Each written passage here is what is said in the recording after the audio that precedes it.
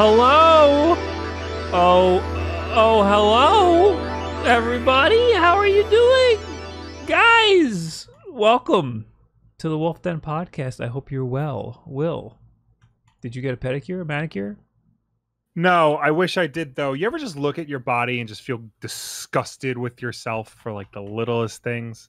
Yes. So I'm feeling right now with these nails. Like, look at these things. They are gross. They look fine. God, They look fine. What are you complaining about?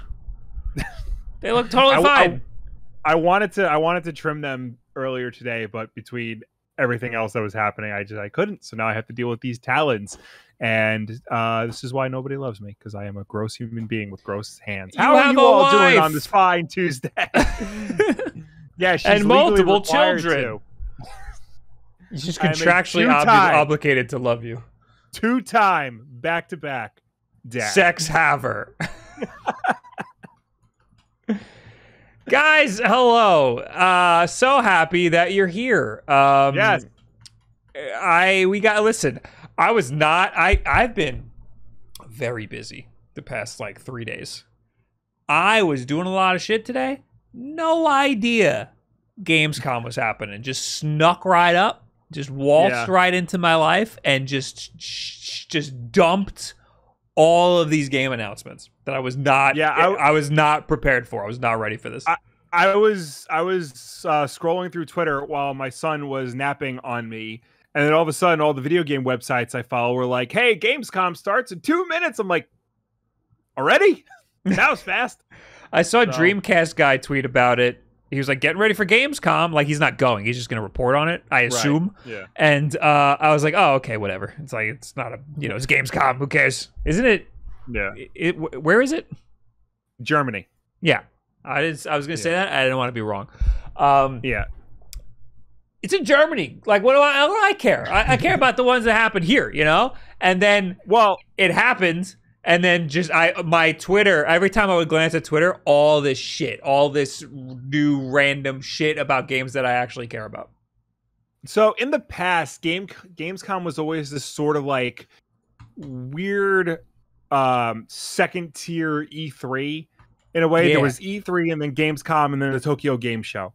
Mm-hmm. And Gamescom was actually bigger than both of those combined, because it was like, the E3 press only event, and then like a week of like fans can come on the show floor and experience everything. Mm-hmm. And now that E3 is dead, basically, Gamescom has sort of like filled that void of what E3 used to be, or the idea of what E3 used to be. It sounds pretty fun. I've never been, but it sounds like a good time, if I'm being honest. Yeah. I mean, I don't like E3. But Gamescom has always been doing the like announcements, and then the next week is open to the show floor. Anybody can get in. Like media, and then everybody else. That seems like a great way to do it. Yeah, because then the media can get their job done, and then everybody else can experience everything that they that they heard about, all the exciting things that they heard. Sounds like a great way to do it. Mm-hmm. The first thing that we have to talk about, because it's in the title, that happened at Gamescom was potentially the most expensive piece of Pokemon merchandise. No, that's not true. They made a plane, but this is a different vehicle. This is a car. Yeah. Do we have an article on the car in the keep? Nope. I'll find one. I'll get looking at it right now. It's a Mini Cooper. It's a specific type of Mini Cooper. Oh, Ace Man. It looks futuristic as fuck. Is it electric? That would be sick. They do have an electric Mini Cooper. It has a built-in projector. Yeah, in the front. So that when you're about to crash into somebody, they will see it coming from a mile away. And you can project, I don't know, like your Xbox gameplay right onto their face. All right, I put a Verge article in there. Mini has teamed up with Pokemon to develop a Pikachu-themed concept car that's fittingly all-electric. There you go. Oh! The automaker showcased the car during the Gamescom opening night live event, which lets you hook up your game console and project your gameplay from the front of the vehicle. Mini used its Aceman concept for this collaboration, which it previously revealed in July. With the Pokemon mode that comes installed on this particular vehicle, Pikachu takes over the vehicle's main display when the vehicle's turned on, while digital lightning bolts travel across the entire dashboard. It's pretty cool looking. Yeah. But the coolest part of this concept car is that you can actually plug in your game console and then use your vehicle's exterior projector to display your gameplay on whatever surface your car is parked in front of. Obviously, it would have to be dark enough for this to work, and you would have to find a flat surface so this projection won't look warped. I need the technical specs of that. Mini didn't offer any information on which type of game consoles the car would support or how adding controllers might work. This is just a concept after all, but it would still be pretty impressive if Mini actually managed to include this feature in one of its future vehicles. So the reason this is such a big deal, I mean, it's a concept car, so that's upsetting. Mm-hmm. But this is a big deal because you have been able to buy Pokemon cars before. Yes, I was trying to look those up. These were like back when Pokemon first launched. Yeah, I have a picture here of the Pikachu Volkswagen Bug. Yes. And there's also the Lugia Chrysler PT Cruiser. That's what I was looking for, yeah. With the fins and everything.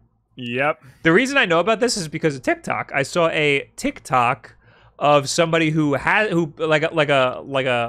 she looked like a mid-20s person who just purchased both cars. She was like, fuck it, and just got both of them. Look at the tail on this Lugia.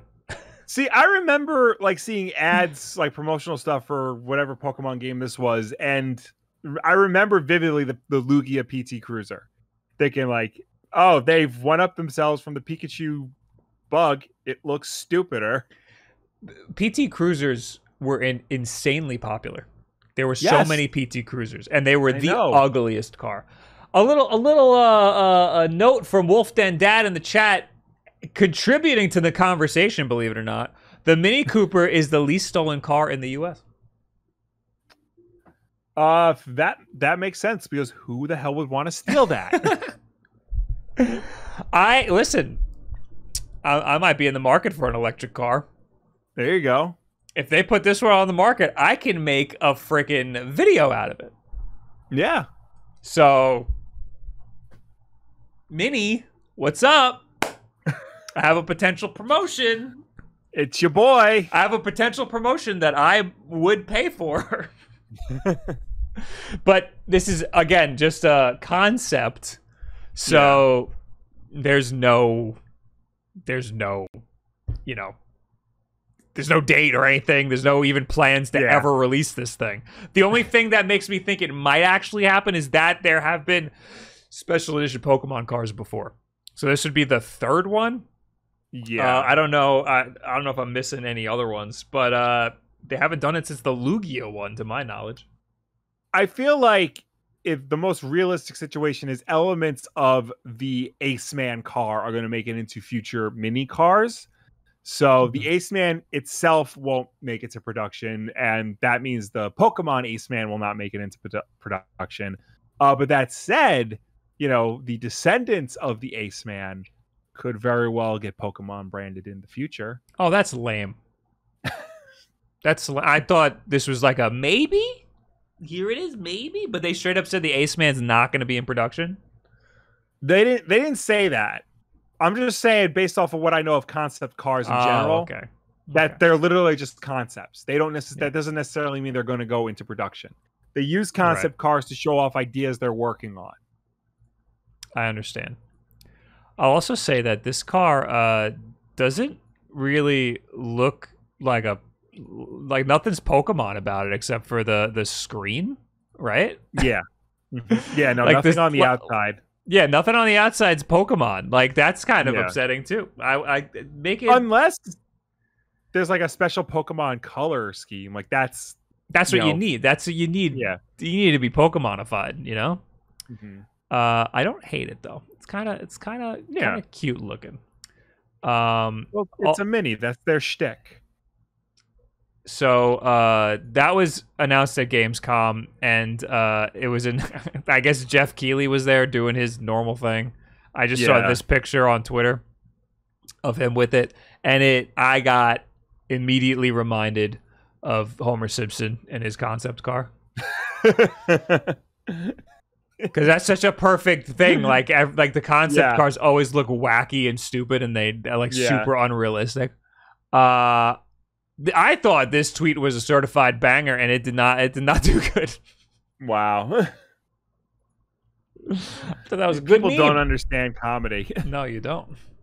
We definitely didn't forget at all to talk about our good friends over at Manscaped. We would never forget about Manscaped. No, of course not. Why would we forget about them when support for the Wulff Den podcast is brought to you by Manscaped? Yes. The best in men's below-the-waist grooming. Their products are precision-engineered tools for your family jewels. Manscaped's Performance Package is the ultimate men's hygiene bundle.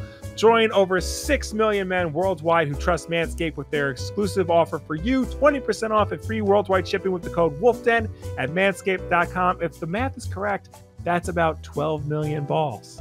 That's so many balls. It's a lot of balls. And look, yes, it's a funny name and it's a funny topic, grooming yourself down there, but it's something that you should take seriously, and Manscaped takes it hella seriously. Let me tell you about the Performance Package 4.0. It comes with the Shed travel bag. I feel like you forget that you need something like this to hold all of your tools in there. Toiletries bag. I use that all the time. Yes. And you know what? Nice one. When I went to that last convention that I went to, I was like, every single one of these people definitely has their toiletries in one of these stupid things. Yes. Of course, ladies and gentlemen, and mostly gentlemen, but also ladies too, the star of the show is the Lawnmower 4.0 nutsack trimmer, as it were. Make no mistake, you don't want to shave down there with anything but this. This is legitimately the best tool for the job. It is waterproof. You can use it in the shower. It has a LED light on there so you can see what you're doing. If you decide to shave in pitch black, your life, I don't judge. It's you can charge it via USB-C on the back. It helps reduce nicks and ingrown hairs and other grooming related accidents. So that's definitely something you want on your side. Of course, also the Crop Reviver Ball Toner and the Crop Preserver Ball Deodorant. Have you ever tried the ball deodorant? I did a little bit of it, and let me tell you, I feel like a new man. You really do. It kind of wakes really you up a little bit, but also it does. Also, look, back in the day in the old band scene, it used to be the ball powder. We used to put baby powder down there. We used to always like, hey, you got any ball powder? And then we'd share ball powder, which is probably, it was a different time back then. This would have been a better idea. It's like a lotion. It's very good. Yeah. The box is. You put deodorant on your armpits. What else sweats? Yeah, think about it. I mean, they actually say that you should, if you're in the shower, you should really be cleaning your under your arms and your genitals. So your sack makes sense to me. And your ass. And you got to get in your ass. Yes, you gotta really get up in there. Can you use the Manscaped razor for your butt? The document doesn't probably. There's nothing stopping you. Nothing. Something you can't use for your butt, though, is the Weed Whacker electric nose and ear hair trimmer. Guys, Bob and I are in our 30s. We're getting old. I am much later into my 30s. We have hair growing in a lot of places, and the worst place is in the nose and ear. And this helps tremendously for, full cleans or even just a quick cut to get you out the door, because you don't want to go on a hot date with your lady friend or your fella friend or everyone in between looking like you got hair coming out of every which way. You don't want a forest in your nose and your ear. Unless they're into that. Unless they're into that. They're probably not. The Weed Whacker helps tremendously. This is legitimately one of the best nose and ear trimmers I've ever used. Maybe the best. No, it is the best because Manscaped is paying us. It is the best nose and hair trimmer I have ever used. The thing is that all their stuff is very gentle, so you can really get in there. Yeah. So I mean, yeah. So all their stuff reduces the risk of nicks and ingrown hair and blood. So if you care about yourself, Manscaped is what you want. Check it out over at manscaped.com. And use the promo code Wulff Den, spelled just like our name. Yes. You'll get yourself 20% off and free shipping. That's, I mean, how many of you don't buy things if you don't get free shipping? I won't. I refuse. Seriously. So get 20% off and free shipping with the code WolfDen at manscaped.com. Unlock your confidence and always use the right tools for the job with Manscaped. Your balls will thank you. Now back to old us. Anyway, so that's a shame that that's just a concept. But that's not all that was announced at Gamescom. There was a billion fucking games. Yes. Some of them were exciting. Some of them not so much. Let's try to breeze through the ones that are not so exciting. The ones that we don't care about, just bleh. Okay. Well, the blurbs on this article are quick, so I'll just read them. Starting with Everywhere. It's hard to exactly say what Everywhere is based on the trailer, but they're shooting, driving, explosions, space, and apparently an open world from developer Build a Rocket Boy. Slated for 2023. Yeah, it doesn't make any sense. It just seems like you can do anything in this game. All right. You can go everywhere in the game. Next up is Dune Awakening. It is a survival MMO, open world MMO. That'll come whenever, maybe when the next movie comes out. We'll see. It's not an RTS, which is interesting because pretty much all Dune games are RTSs. Yeah, that's weird. Yeah. Is that what's his name? Paul? Yeah, the guy from Star Wars? No, never mind. No. I don't know. The Paul's father. Leto Atreides. Of the House Atreides. I was thinking his real name, but sure. Oscar Isaac. That's the guy's name. There it is. Yeah. No. Next up is Hogwarts Legacy. We got a new trailer showing off full gameplay. It's coming February 10th to last-gen systems, current-gen systems, Switch, and PC. So yeah, if you're into Harry Potter, go for it. If you're into Harry Potter but are concerned because it financially supports J.K. Rowling, steal it. I was gonna say, I don't know what else you want. This is the perfect game for you if you just hate trans people. Yeah. If you support trans rights at all, Harry Potter, sorry about it. Can't consume. Yeah, it's unfortunate. It really is unfortunate. Anyway, new Tales from the Borderlands. Gearbox announced new Tales from the Borderlands, an episodic narrative game picking up after 2015's Tales from the Borderlands. It follows 3 new lovable losers out to save the world, coming in October. Now, call it Tales from the Borderlands 2. No, this is new Tales from the Borderlands. I fucking hate that. I hate that so much. Now, people think one of my biggest problems with Borderlands is the looter shooter mechanic behind it, which is the main gameplay loop of it. I love that. And that's only part of it. One of the big things I hate is the writing. And people say I would like Tales from the Borderlands because I like the other Telltale games and it doesn't have the looter shooter mechanic. No, I would hate it because it's 100% Borderlands writing. And that's not something that interests me at all. The game is not fun. It's not funny when you just keep talking. Right. I think that got worse in later games, especially with like Tiny Tina and the guns that talk. Mm-hmm. You know, there's a Justin Roiland's game where the guns talk, and I'm like, I don't want this. I know. That's gonna get annoying. But this is a Telltale game, but Telltale's dead. So this is no, Telltale's not dead. Like, there's a new Telltale. Okay. But like all the games you know from Telltale, like Walking Dead, Batman, some of the others, aren't owned by Telltale anymore. They went back to like all the different license holders and other people. Okay. So, like, we're gonna get to a Telltale game later in this list. Okay. Well, we got Wordsong. Former Bethesda Games studio designer Jeff Gardner and Obsidian Entertainment alum Charlie Staples formed Something Wicked Games and announced Wordsong today.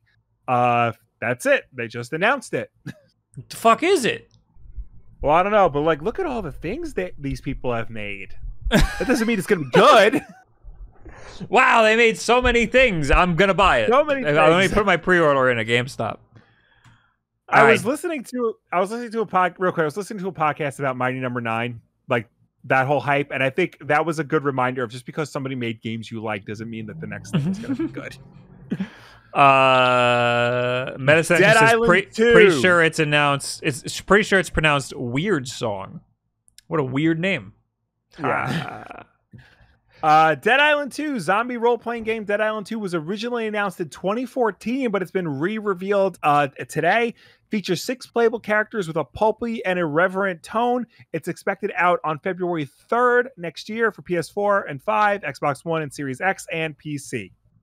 When the hell was this game? Announced in 2014. This announced. Do you remember the trailer for this where it was dude, just going for his morning jog and there were zombies all behind him and he was oblivious to it? It was one of the most iconic trailers ever made, and then they never showed anything else. Yeah. So now I think they switched developers at least twice. They're trying again, and they're serious this time. Dead Island 2 is finally coming out. They switched developers. So who is publishing it? I think this is another Embracer Group game. But no, Embracer Group can't be publishing it, right? One of their people is publishing it. Yeah, Deep Silver. Okay. Yeah. So Deep Silver just reached into their pool of developers and just shuffled it around a little bit. Basically. I want to know what state it was in before they did that. Like, how troublesome was it? Was it troublesome at all? I need a behind the scenes of Dead Island 2. According to Wikipedia, real quick, Jaeger Development was originally developing it and then was removed from the project in 2015 and replaced by Sumo Digital in 2016. Ooh. Sumo Digital was removed with Dambuster Studio, an internal Deep Silver studio, beginning development in 2019. Okay. So Dambuster Studios is currently working on it. I believe this is the old the old Free Radical games, the developers of Time Crisis. Ooh, we like that. Yes. Hopefully it's good. We like a good Time Crisis. Yes. Next up is the Callisto Protocol coming December 2nd with new live gameplay showing off tentacles. Tentacles that mutate. This is the Dead Space game.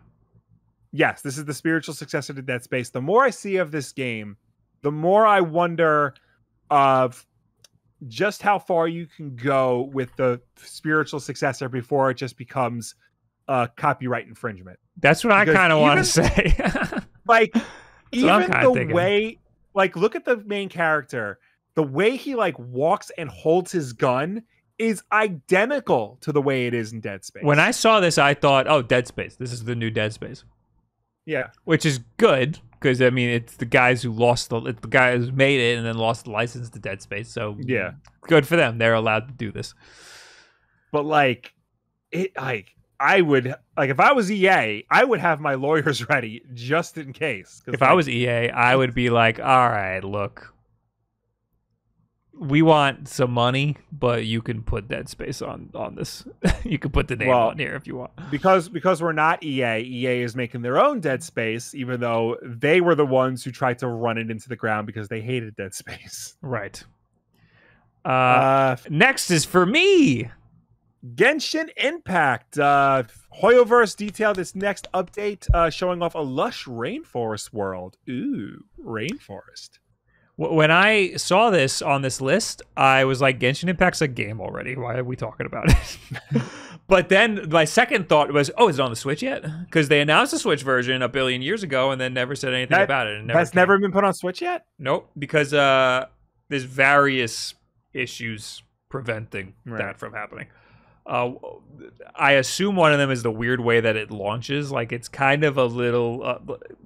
Genshin Impact is a little, like... invasive, the way that it like launches and is always connected to the internet and stuff, and I feel like that's probably not kosher on the eShop, you know? Yeah. Makes sense. But it is a great game. Play it on literally any other device but the Switch. So maybe I'll check this out. I haven't played it in a while, and also I'm not that high of a level, I don't think. Anyway.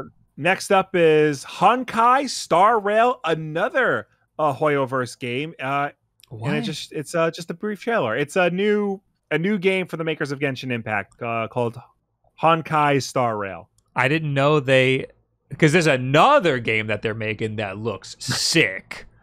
I didn't know they had so many games. Me neither. So what type of game is this? We don't know. It looks like a train game. Train game. You know how I feel about that.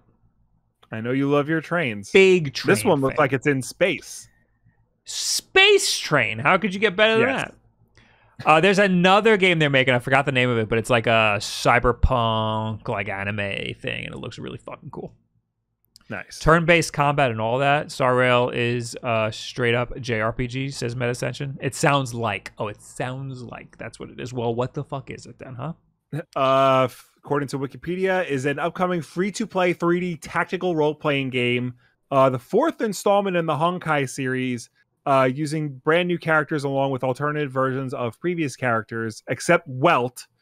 Fuck Welt. From Honkai Impact 3.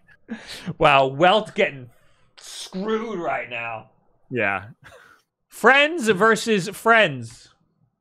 This is one of the more exciting and colorful trailers. Publisher Raw Fury showed off Friends vs. Friends, a card-based shooter. Hey, I played one card-based shooter. I was going to say. And it was fucking sick. Card-based shooters seem to be the thing for what was the card-based shooter that I played? I forgot the name. Neon White. I'm just... Neon White. I can't think anymore. Somebody put me down. So where's the gameplay, though? God. I need to know how a card... Oh, here it is. It is gameplay. Oh my God, it looks... At the very end, there's gameplay. It looks nothing like the rest of the trailer. But it does look a lot like Neon White, actually. There you go. I am interested. That looks interesting. Okay. Yeah. Next is for you, Will. Gotham Knights, WB Montreal showed off a new trailer. Takes a look at who else is going to be in the game. We saw Harley Quinn, Clayface, more of Court of Owls. Renee Montoya is now currently the commissioner of Gotham City. Game is coming out October 21st. Why is she the commissioner of Garden City?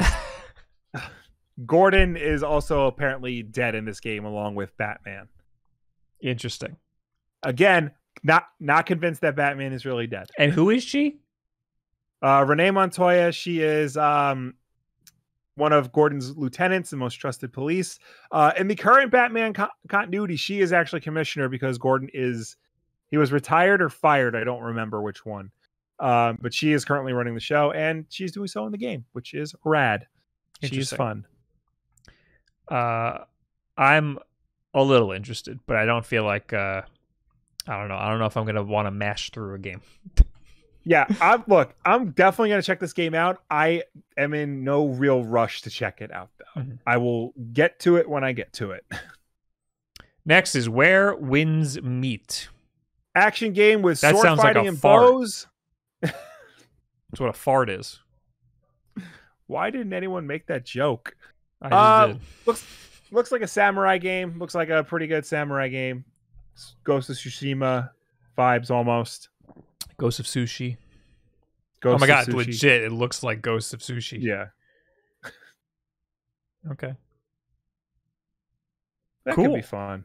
Yeah. Park Beyond. Who doesn't want to build a futuristic amusement park? It's a park building game. Those are good. Who remembers Roller Coaster Tycoon in the chat? Nobody, because you're all young and stupid. That's what I thought. Next. Life Lies of P. Okay. Without reading the description. Yeah. Just going off the title, Lies of P. Who do you think P is? Who do I think P is? Yeah, watch the trailer, and who do you think P is? Watch the trailer. Oh, who do I think it is in the trailer? Well, no. Just like P is short for something. Okay. And going off the art style of this trailer, what do you think P is short for? The only thing in my head is penis. I know it doesn't make any sense based on the trailer, but I can't my brain can't form another word. Pinocchio. This is a Pinocchio game. What the that fuck? boy with the robotic arm is fucking Pinocchio. Wait, this guy? This guy over here? That doesn't make it. That's a guy. The hot anime dude? That's Pinocchio. That's a whole ass guy, though. This is a Pinocchio Bloodborne game, Robert. That doesn't make any fucking sense at all. I know it doesn't. So he's like a man now. Like Pinocchio was a puppet, and then he became a boy, and now he's grown up. Now he's a man, and he's in a Bloodborne action RPG, and it's coming to Game Pass. Does his nose still grow when he tells lies, or does that not happen when he's a real man? In Lies of P, you are Pinocchio. Oh, Lies! I get it. The title. How can I think that it's a penis thing? You are the old man is the old guy that made him. Yes, Geppetto. You are on the hunt for Geppetto in pursuit of gaining his humanity. Set in the city of Krat, Pinocchio will fight through a once beautiful city that has now become a living hell filled with unspeakable horrors. Pinocchio is effectively steampunk Mega Man, and players can change parts of his body to access new skills and battle abilities. Before you even said the word Mega Man, I was like, you know what? This looks kind of sick. According to the developers, lying, one of Pinocchio's defining characteristics, factors into gameplay as well, tying into procedural quests that will affect the story of Lies of P. I was going to say, I feel like a little more seasoned Pinocchio, like a grown-up Pinocchio, probably would fucking never, ever lie. He'd probably be a brutally honest dude because of, he grew up, everybody knew when he was lying. So he'd just be like, screw it, I'm never going to lie again. But this game looks sick. It just looks like an exact copy and paste of Bloodborne, though. It's coming to Game Pass day one. Holy shit. So I expect a live stream of this from you. I might. When is it out? 2023. Okay, I got time. Yeah. That does sound really good, though. I'm actually very interested in that. So my boss at work has Game Pass, and he's always complaining that there's not enough exciting stuff on there. I can't wait to see the look on his face when I tell him about this fucking game. Who are these developers? Have they made anything that I would know before? Heard of them before. I don't know. NeoWiz Round 8. I am unfamiliar with their work. Battlefield? Did they work on Battlefield? South Korean online game publisher in South Korea. Oh. They're on the Battlefield wiki for some reason. Maybe they published the game in South Korea, or did they do like a South Korean specific Battlefield game? Okay, well then there's also Round 8. Yeah. Let's look at the Gamitsu. It is known for Bless Unleashed and Lies of P. They're South. Okay. This looks like a South Korean game. We don't know. Us here in America, we don't know shit about these people. Phantom Hellcat. Okay. All right. A new studio, Ironbird Creations, from publishers All In Games, announced its new game, Phantom Hellcat, a 3D hack and slash game. Has a teen protagonist hunting down evil. No word on release date, but is expected to come to PC and consoles. Okay. Oh, I see some side scrolling. Ooh, that looks fun. All right, Goat Simulator 3. I think I'm playing this next week. Nice. We got a gameplay trailer here to show you what's going on. It's more Goat Simulator. My favorite part about this game is they never made Goat Simulator 2. Yes. They just went right to 3. I was very confused when I saw this game get announced a few weeks ago. I didn't play much of the first Goat Simulator. I think I played it at a convention, and that's the most that I got. Yeah, I didn't play much of it either because like I understood the joke that the game was broken, but I feel like in practice I wasn't mentally ready to like deal with that. So I kind of just like let it go, but maybe I'll get back into it. Yeah, I have no idea, because this seems like a goat simulator that works. So I have no idea what I'd be getting myself into playing this game. Yeah. So I guess I'll have to see. I'm sure I'll make some sort of video in like a week and a half, 2 weeks. Return to Monkey Island. We know about this game. Yes, we have a date. It's coming September 19th. And in the trailer, they announced that if you pre-order the game, you get free horse armor. Okay. Still making that joke. What is that? What is the joke? The joke, for those of you who don't know, is for Elder Scrolls 4 Oblivion, it infamously offered horse armor DLC for $10. Oh. Okay, then. And look at us now, where we spend $100 on season passes for games that only cost $20.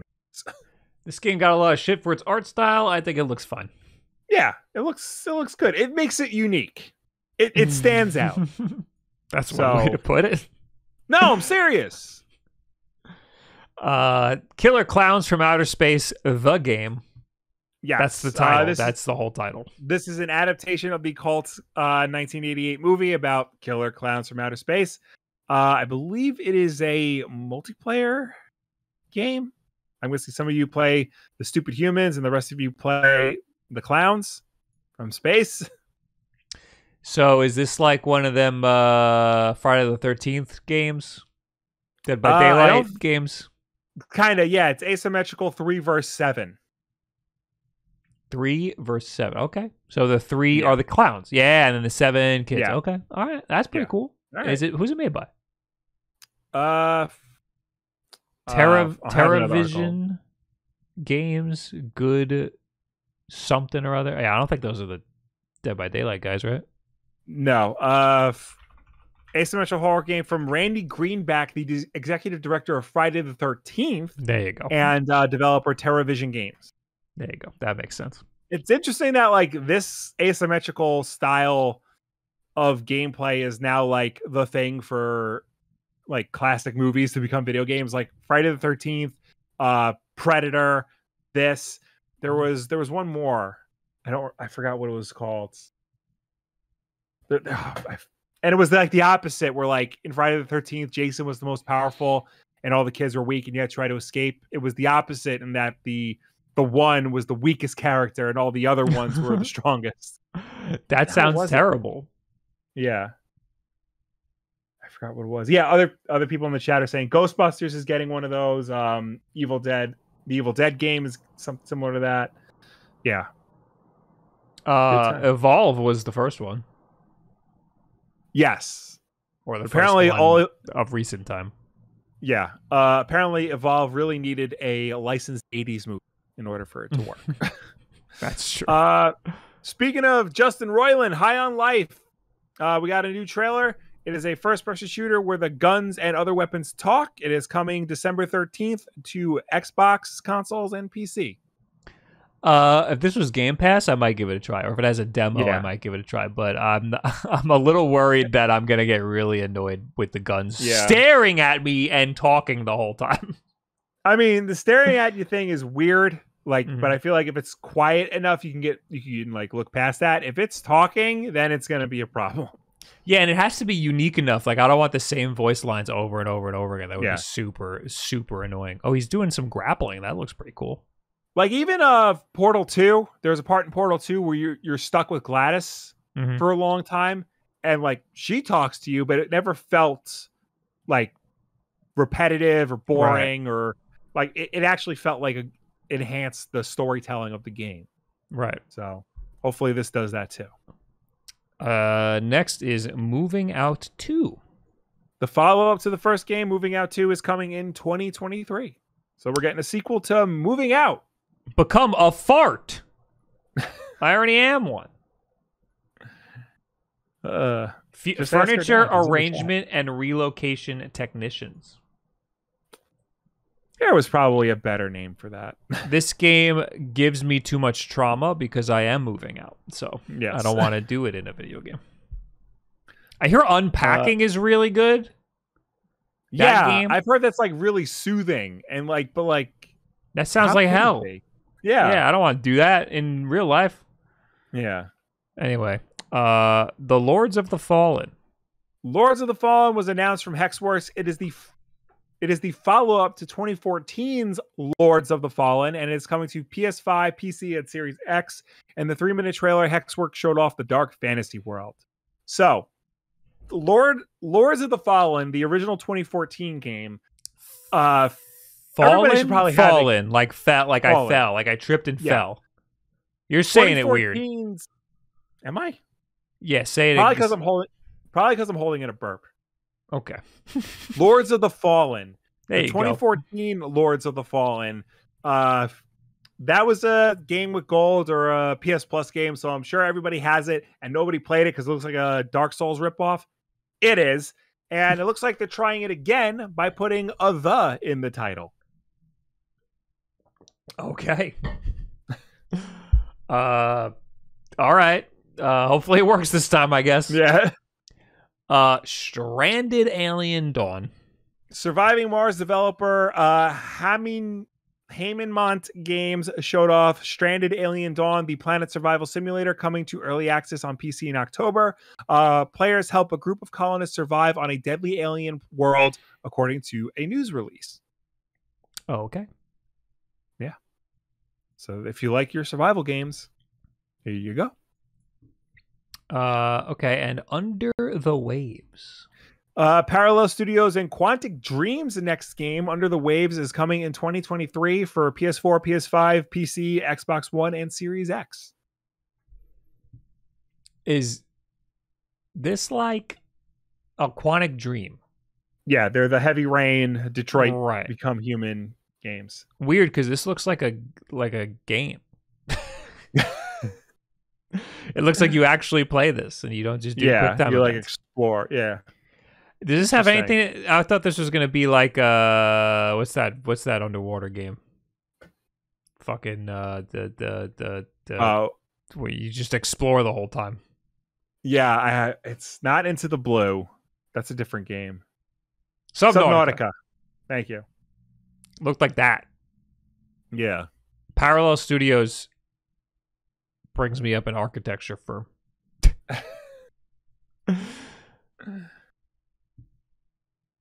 About. All right. I'm looking into the developer here. They don't say what they've worked on.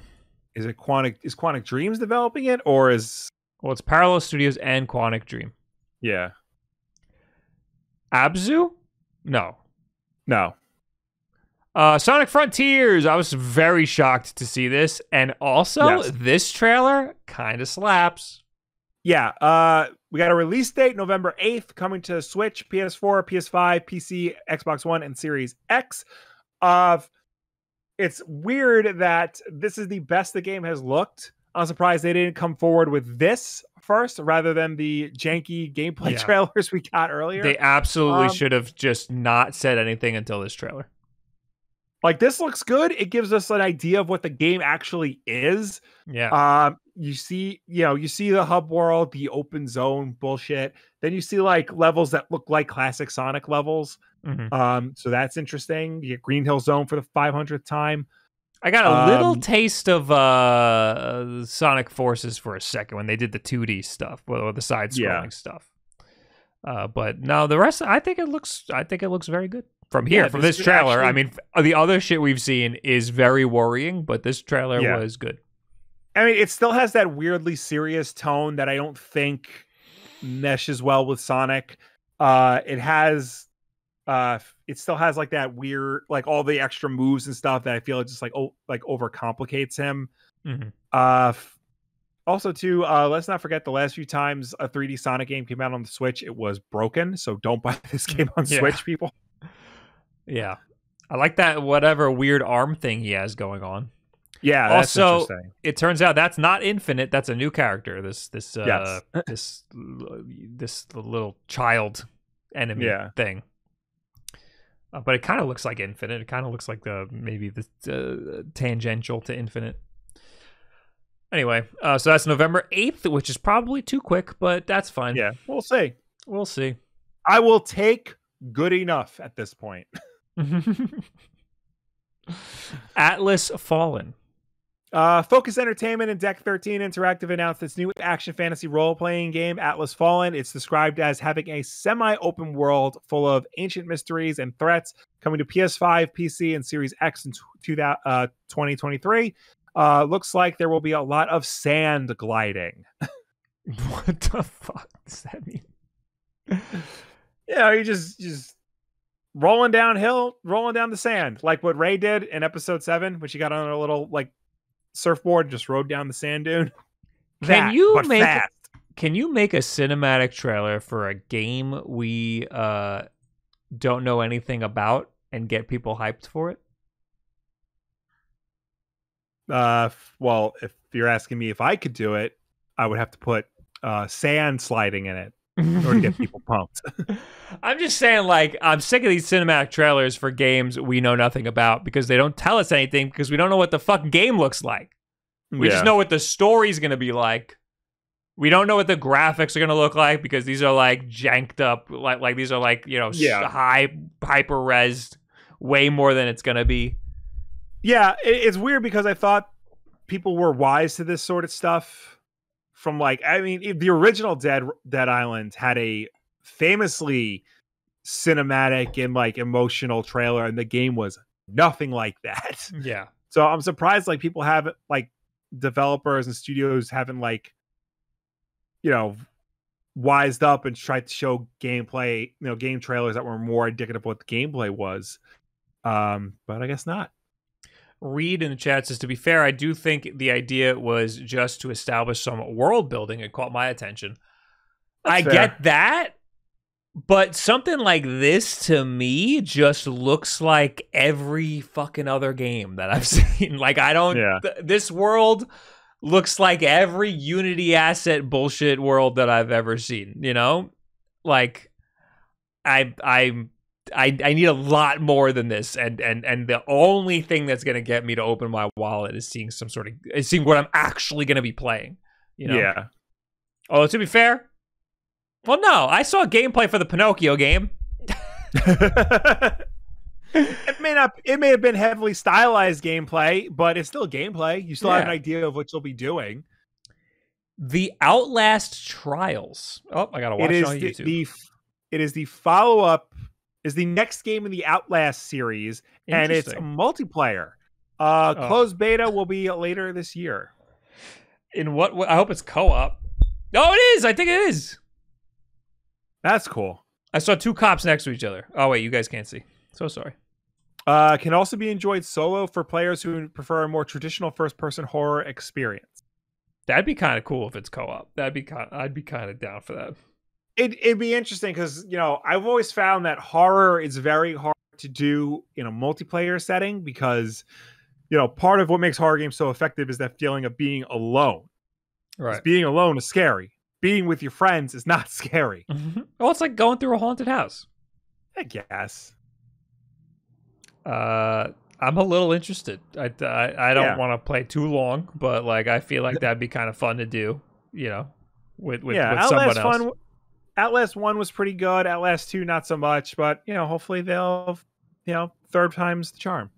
This looks like this only looks like Outlast because of like the size of the characters and I guess the like depth of the first person camera and the fact that you're in like a hospital of some sort. But otherwise, it doesn't to me, it doesn't fit the style of Outlast. It looks more like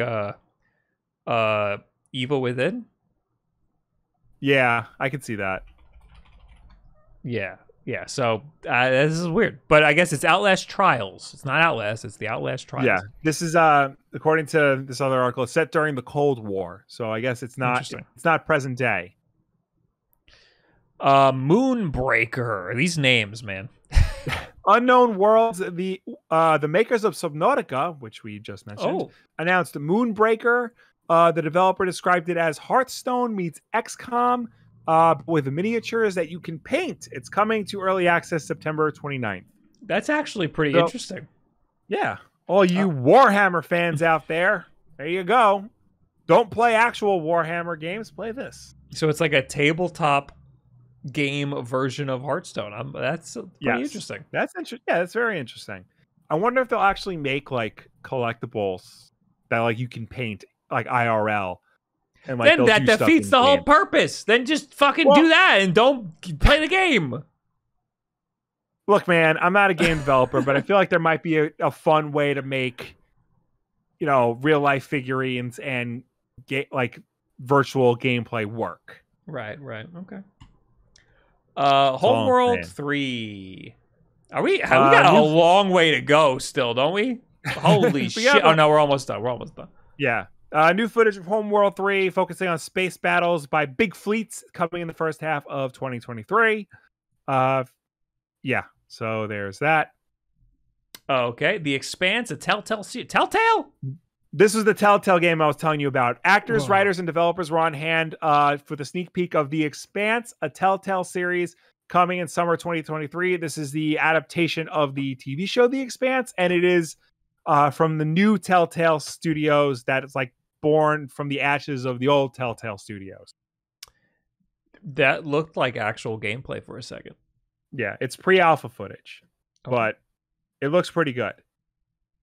Some ugly characters. Yeah. Okay.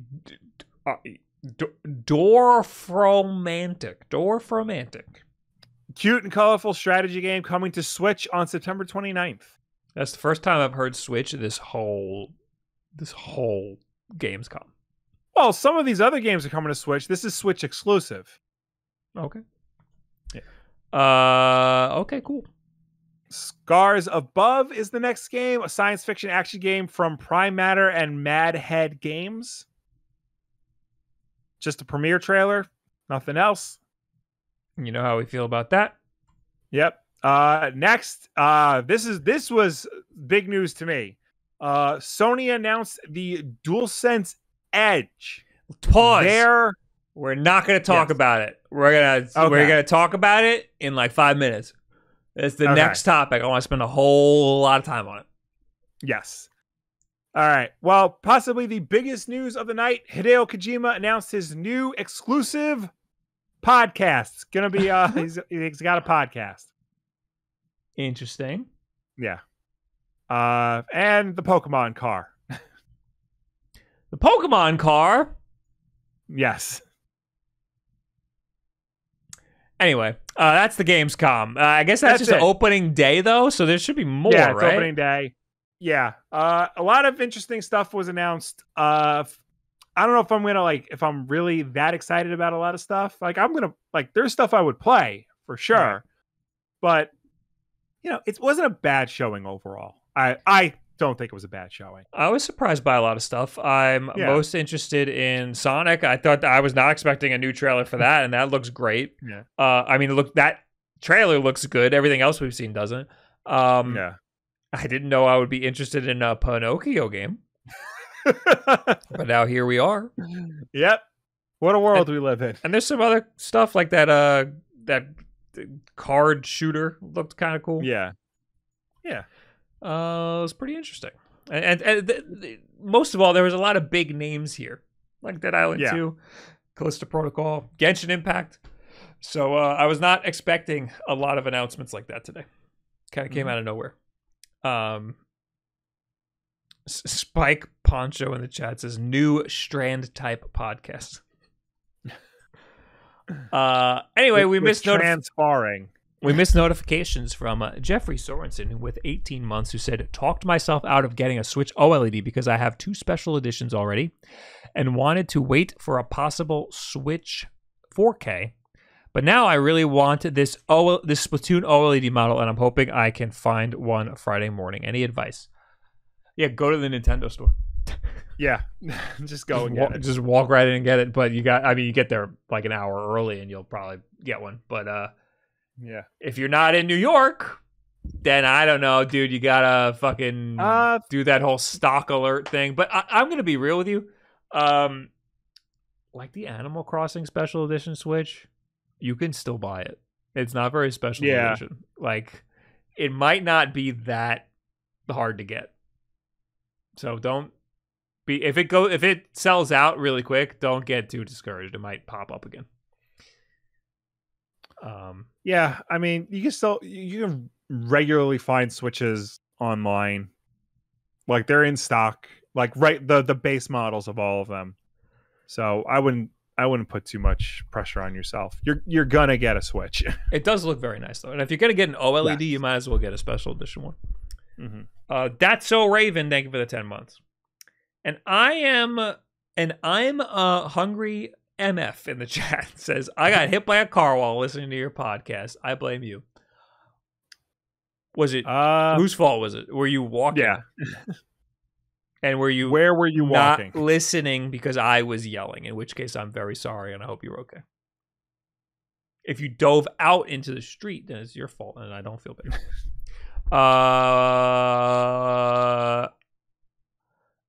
Hannah in the chat says, was the other guy also listening? What a fun coincidence that would be if they were both listening to the Wulff Den podcast. Yeah, they get hit and then they're mad at each other, and then they find solace in the fact that they were both listening to the same stupid podcast. Do you ever see the Family Guy bit on the creation of Reese's? Yes. Car crash. Two cars crashing. One guy is holding chocolate. The other guy's holding peanut butter. They crash through the windows and they're like, he got chocolate on my peanut butter. He got peanut butter on my chocolate. And then Officer Reese's comes up, kills them both, and steals the idea. Yeah. Anyway, new DualSense just dropped. Here it is. The first look at the DualSense Edge wireless controller with customizable controls, changeable stick caps, back buttons, and more. This is Sony's answer to the Xbox Elite controller. Today, we are thrilled to unveil the DualSense Edge wireless controller for PS5, the first ever high-performance, ultra-customizable controller developed by Sony Interactive Entertainment. Designed to give you an edge in gameplay by allowing you to create custom controls, the DualSense Edge wireless controller invites you to craft your own unique gaming experience tailored to your playstyle. The thumbsticks look like they come out completely. That's crazy. They do. The DualSense Edge wireless controller features a number of hardware and software-based customization options for creating a completely personalized controller experience, including ultra-customizable controls. You can make the DualSense Edge wireless controller uniquely yours by remapping or deactivating specific button inputs and fine-tuning your aim by adjusting stick sensitivity and dead zones. The distance your analog stick, you all know what dead zones are. In addition, each trigger is adjustable with options to tailor travel distance and dead zones to your preference. For example, you can manually reduce travel distance of the triggers for faster inputs in competitive first-person shooters, or reduce the dead zones for precision throttle controls in racing games. I had to pull out my DualSense to see what's different about it, because it looks exactly the same, but no, the buttons are black instead of white. The touchpad's black instead of white. That's it. But I mean, obviously, it's super customizable and all. It's got extra buttons on the triggers on the back and stuff. The ability to save multiple control profiles. Once you found your ideal control setting, you can save them to unique profiles and swap between them on the fly. With the DualSense Edge wireless controller, you'll always have your preferred controls for your games ready to go, whether you're facing Norse gods in God of War Ragnarok or rival players in online battle royale. Why is that locked behind this controller? Can you do different control configurations for games otherwise? On Sony, I don't know, because I remember at the very least they were like the last ones to bat with the control configurations. I remember on PS4, yeah, you could customize control schemes. I don't know if for this it's for this controller alone. I think you can save the profiles to the controller itself. Oh, that's a big deal. That's a big deal. Yeah. Beat 'em ups. I don't know who that is in the chat. Gifted 5 subs and said, "This is my favorite gaming podcast." Aw. It's so nice when you lie. What self-confidence this man has. Thanks, Wood. Thank you, Wood. On controller user interface, the dedicated FN button allows you to easily adjust your setup while staying focused on the in-game action. Quickly swap between your preset controller profiles, adjust game volume and chat balance, and access the controller profile settings menu to set up and test new control iterations while in game. So I believe... So, do you remember on the PS4, it had the DualShock 4 controller had that back button attachment you could buy for it separately? Yeah, the triggers. So, that had an LCD screen on it where you could switch between 3 different profiles and program the buttons to do what you want them to do. I believe that is built into this controller, and it will have the LCD screen on the back. So you can see what you're doing and swap between your profiles. Wait. These sliders on the back that have the 3 things, is that the profile switch? No, those are for the triggers.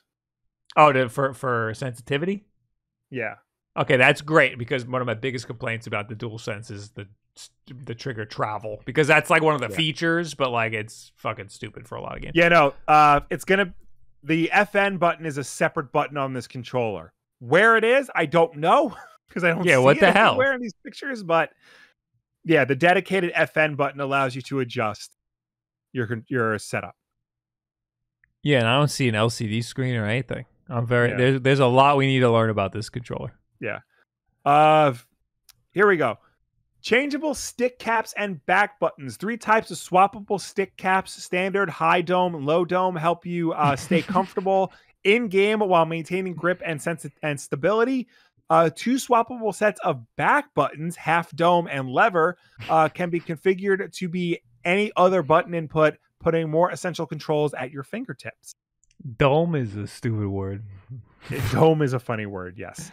I think it's interesting to have swappable sticks. I mean, obviously that's for like the heights and the dome and the convex concave sticks like makes total sense. Yeah. The Elite controller has that. This you can take the whole module out, and that makes sense because they're gonna go bad after a while if you're playing for like thousands of hours. Yeah. They could the next bullet, deteriorate. The next bullet point was replaceable stick modules. Play longer with the ability to fully replace each individual stick module on the controller. Replacement stick modules will be sold separately. That's one way to solve the drift issue. Yes. Why not just make them Hall sensing? If you're going this far, just make a Hall sensing stick. You know why? Because it's probably cheaper to do it this way. Yes. That Juan guy in the chat says the FN button is below the thumbsticks. Are you sure? I thought that was what pulls the stick modules out. Yeah. That's what it looks like in the trailer. Yeah, in the trailer it looks like it's part of the stick modules. Yeah. It's hard to tell because it's very dark in this trailer. Yeah. In this 3D rendered trailer that didn't have any actual lighting. Yeah, it's part of this. Oh, it says FN. It says FN under it. Oh, I missed it. So that is okay. So I guess there's another way to take the stick modules out. I thought it was like a pressure thing that you just pull the stick module out. Oh, you have to take the whole like top piece off, and then it looks like there's a thing on the sides that pull the stick modules out. Okay. Yeah. Okay, that makes sense. Last bullet point, DualSense wireless controller features. DualSense Edge wireless controller retains the signature comfort and immersive experience of the DualSense wireless controller when playing supported games, including haptic feedback, adaptive triggers, built-in microphone, motion controls, and more. Now give us colors. In addition to the included stick caps and back button sets, the DualSense Edge wireless controller comes with a USB Type-C braided cable. Which uses a connector housing to lock into the controller, so it's much less likely to slip out at a crucial moment. The included carrying case, which keeps your DualSense wireless controller and components together and organized in one place, allows you to charge the controller via USB connection while it's stored in the case. So does the Elite controller one. Yes. Big deal that it comes with a cable, because they don't usually come with a cable. So you're paying. I think did they say it's going to be $200 or was that just conjecture? That's just conjecture. In the months ahead, we will be looking forward to sharing more details about the controller, including launch timing, and can't wait to see how the PS5 community unlocks the full potential of the controller. Yeah, I think this thing's going to be like $200. And if you're paying $200 for a controller, better come with the fucking cable. Yeah. Yeah, this is cool that Sony is getting in on this game themselves, finally. Yes, it's been a very long time. A lot of like people who play like Call of Duty at a high level, they use PlayStation 4 controllers still, I think. Yeah.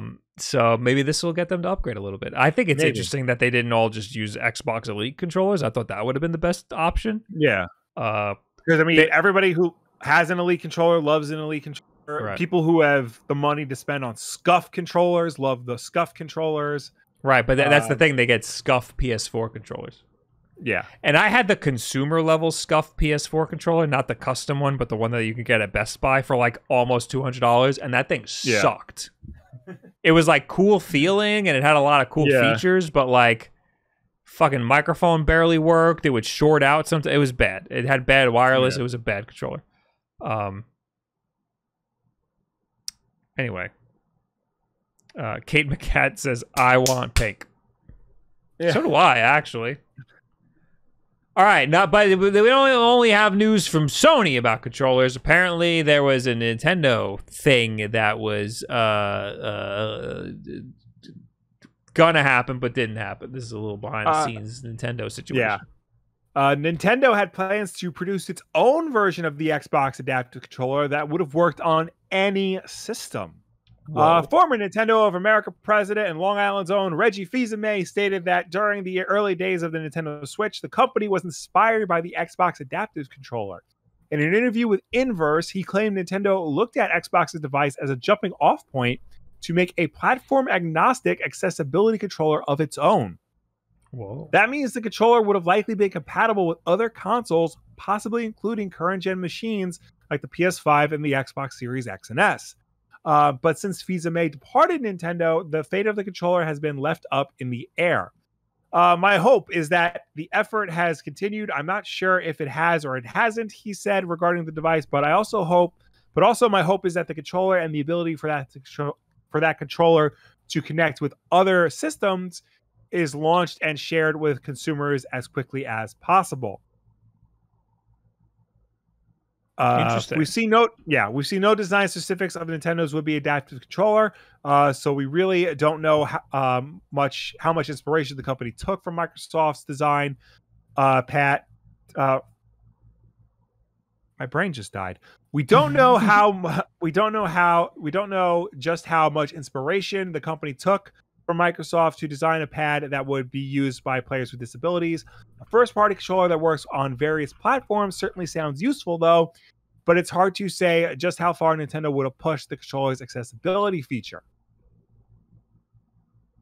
Interesting that they wanted it to work on other platforms. It's very anti-Nintendo. Yeah, definitely. But this article says they've gone to produce controllers compatible with other systems. A recent Steam client update added support for Joy-Con controllers, as well as several Switch Online exclusive pads like the wireless N64 controller. Accessibility in general is something Nintendo has been sorely lagging behind on. Sony and Ubisoft in particular have made strides in providing comprehensive accessibility options in their games, and Microsoft's own Xbox adaptive controller tries to make the best Xbox games accessible to players from all walks of life. The Xbox accessibility controller can do a lot of cool shit. And I don't have one. I've always wanted to mess around with one because you could do a lot of cool shit. They even have like a Wii nunchuck type situation that you can plug into. Yeah. This article notes that controller though is very expensive, and to get all the modules you would need to make it useful is also would cost a lot of money. Right. And apparently button remapping isn't as intuitive as it could be. Button remapping's pretty intuitive because the back of it is it looks like headphone jack inputs. Yeah. And it has all of the buttons labeled above it, and you can, like a monkey, you could plug in a button to work on that button. And I mean, it's something. you know, it works, and like the people who use it enjoy it, and they can play games comfortably. Right. Yeah. So Hori makes something similar to this for the Nintendo Switch. Yes. It's called the Flex controller. It is $250. But it also has, I think, the module plugins. Yeah, it does. It has the same sort of module plugins on the back. So it's basically a Nintendo Switch adaptive controller, but it's made by Hori. And it looks like it has a freaking tripod mount on the bottom. That's pretty cool. That's good. Yeah, because one of the things with the Xbox One is you need to put it on a table in order to use it. Right. So I guess this is like, I guess you can mount this to stuff like a wheelchair or like just a tripod that you can like freaking or like a cymbal mount for a drum set, and you can like put it over somebody in a chair. Yeah, the website has it on like an arm that you can, like a tripod arm that you can attach to your desk. Legend of Thieves says 8-Bit Dude just rolled out with one. I thought it was different. This is like a big thing. 8-Bit Dude's one is a small thing. Yeah, 8-Bit Dude's is like a controller. Yeah, it looks like this. But it is an accessibility controller. It just puts all of the shoulder buttons right there in the front. Yeah. So yeah, accessibility controller, also maybe fighting game controller. Yeah. So yeah, that's unfortunate. I feel like Nintendo could have made a really interesting accessibility controller. Yeah. We're not done with Hori though, because Hori has a new controller coming out as well. A lot of controller news this week. I was not expecting this. The Split Pad Fit for Nintendo Switch. Pre-orders are live now. Oh, I could get it. The Hori Split Pad Pro has been one of the most popular third-party controllers for the Switch, with the company releasing it in all sorts of themes and designs, from Pokemon to Sonic the Hedgehog. Now it's revealed the brand new version called the Split Pad Fit. The button layout appears to be the same, but the controllers are now shaped more like regular Switch Joy-Cons, slimming down the profile. The design still includes extra buttons on the back as well, allowing players to reassign buttons. Just like the Split Pad Pro, the controller still does not come with HD Rumble, NFC, or wireless functions. The Split Pad Fit is scheduled to launch next month in Japan and will be available in the following colors: light gray X yellow, mint green X white, midnight blue, and apricot red. So the Split Pad is really cool. It's very big though, and I like this is like sleeker. It's still bigger than a Joy-Con, but it's smaller than an... Oh, wait, what's the blue? I want the blue. That is midnight blue. Okay, I want that. I was going to get the white one with the yellow back, but no, I want the blue one. I'm going to pre-order that. Oh, it's cheaper than the white one. Why is that cheaper than the white one? I don't know. It is available for pre-order from PlayAsia right now. It's expected to ship September 30th. It might, so it's Japanese only. It might stay in Japan. It might not actually be an American thing. You think so? Yeah. Hori does that sometimes with weird shit. True. But I feel like Hori has like been releasing a lot of stuff internationally now, more so than they ever have. If we don't get the full suite of controllers, maybe we'll get like the midnight blue or the light gray X yellow controller. Okay. We have a lot of news. There's a lot more shit that happened. Let's start plowing through some stuff, starting with Embracer Group acquires Limited Run Games, renaming it Unlimited Run Games. That part's not true. I made that part up. Swedish video game company Embracer Group has acquired not one, but multiple companies and IPs for an undisclosed sum. In a series of press releases, Embracer Group announced the acquisition of Tripwire Interactive, makers of The Killing Floor, Maneater, Rising Storm. They acquired Tuxedo Labs, the makers of Teardown. They acquired Singtrix, a vocal processing effects tech. Physical distributor Limited Run Games. And they have also secured the rights to the Lord of the Rings and the Hobbit literary works by J.R.R. Tolkien. Embracer Group's acquisition of Tolkien's universe includes Middle-earth Enterprises, which owns the rights to the video games, board games, merchandise, and other related works. Embracer's operative group, Asmodee, already has a history licensing Lord of the Rings board games and card games. Upcoming projects include the Amazon series, an animated Lord of the Rings movie, as well as EA's mobile game, Heroes of Middle-earth. The acquisition of Limited Run gives Embracer the physical publisher and its Carbon engine, internally developed technology that allows for legacy content and highly accurate emulation-based retro games to be ported to modern hardware. Limited Run Games will continue to operate as an independent subsidiary. I'm where did they get the Lord of the Rings? Was it part of Limited Run? Like, did Limited Run have the Lord of the Rings franchise? No. Embracer Group bought a lot of companies. Oh, it's just one of the many things they bought. But they didn't buy a company, they bought the rights to Lord of the Rings. Yes. So who did they buy it from? The Middle-earth Enterprises. Like the rights holders to the Lord of the Rings. Oh. So like Tolkien's kids. Wait. Okay. Because I'm looking this up. It's the rights to the Lord of the Rings are very confusing.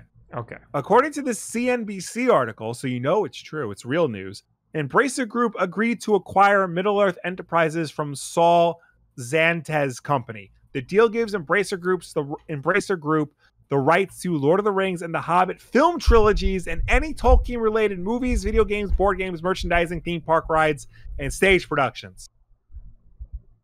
Okay. Interesting. So Embracer Group owns the Lord of the Rings. But yeah. Oh, and wait. That's insane. Mm-hmm.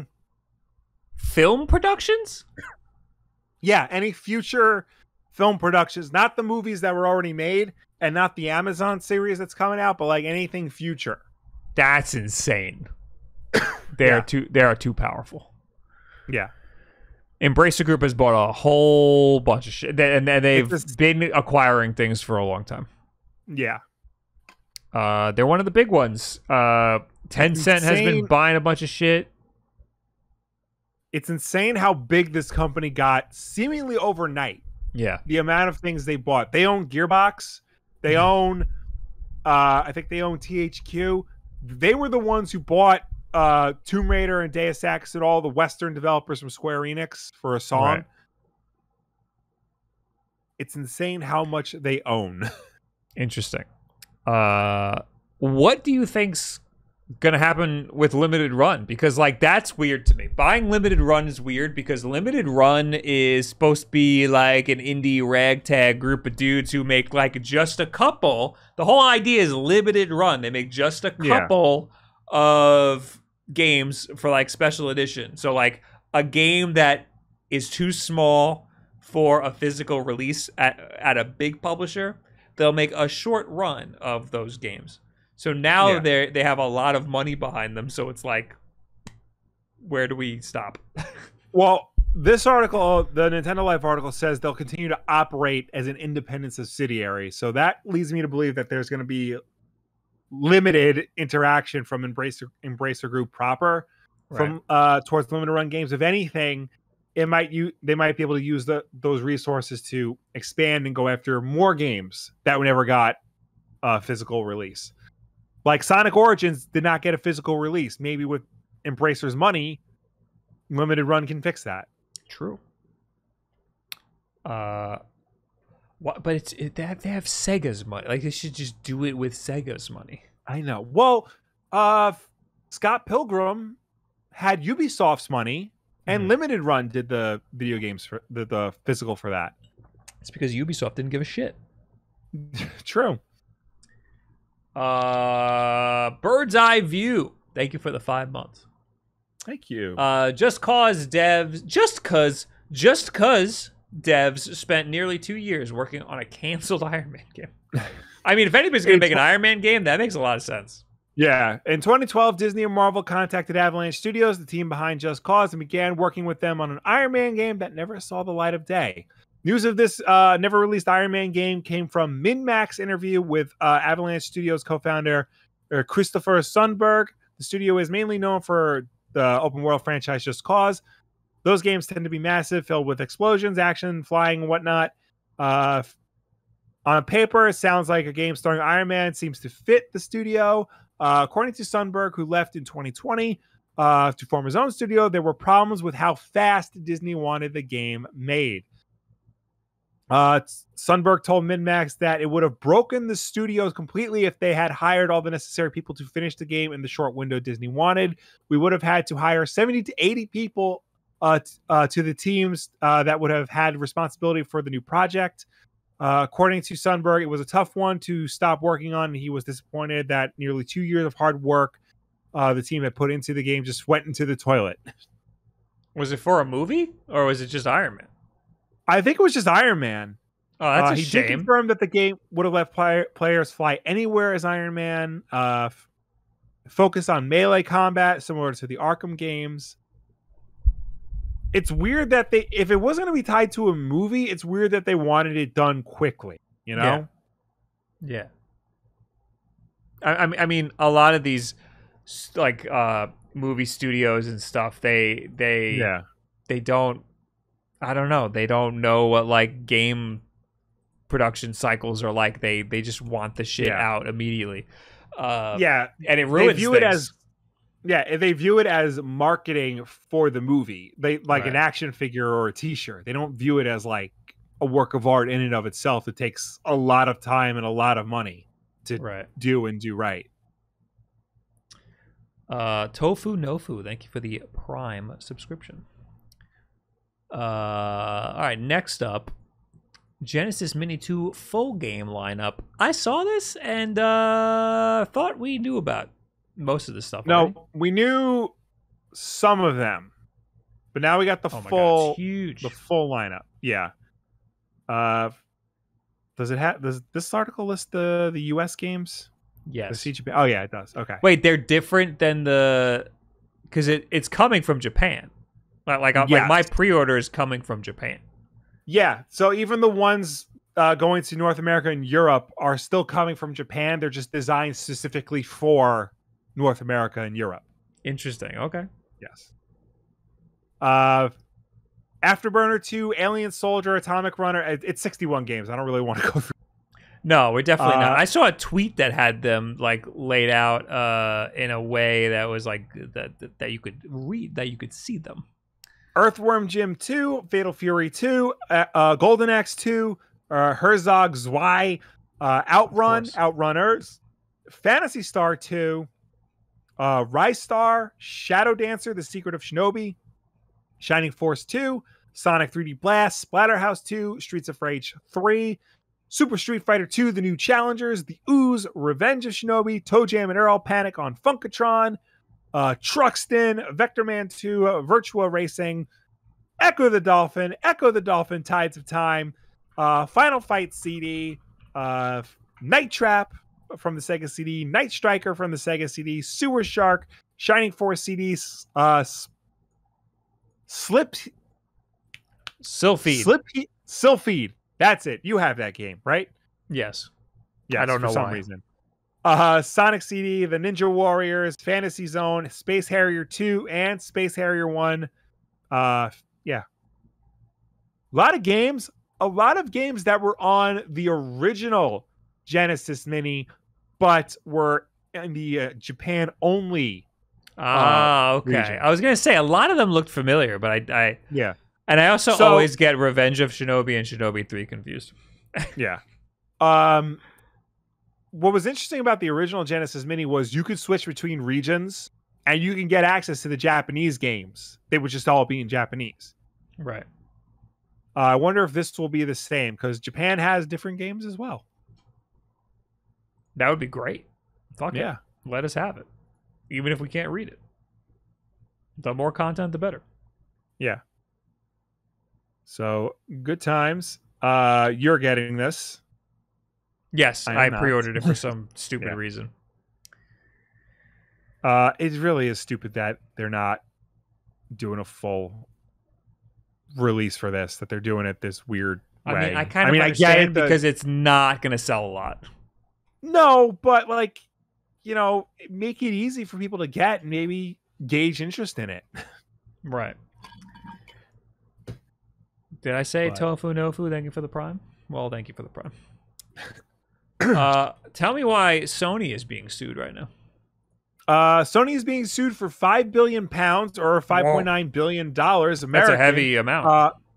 Over the price of its online PlayStation Store prices, with the plaintiff claiming Sony is overcharging customers and abusing its position as the primary seller of PlayStation games digitally.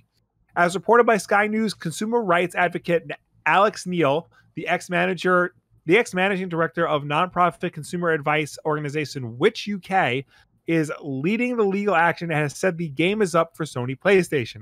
Why did he say that? The lawsuit filed with the Competition Appeal Tribunal on August 19th, hey, it's my anniversary, states that consumers have been overcharged for digital purchases of games and DLC, as Sony is charging a 30% commission.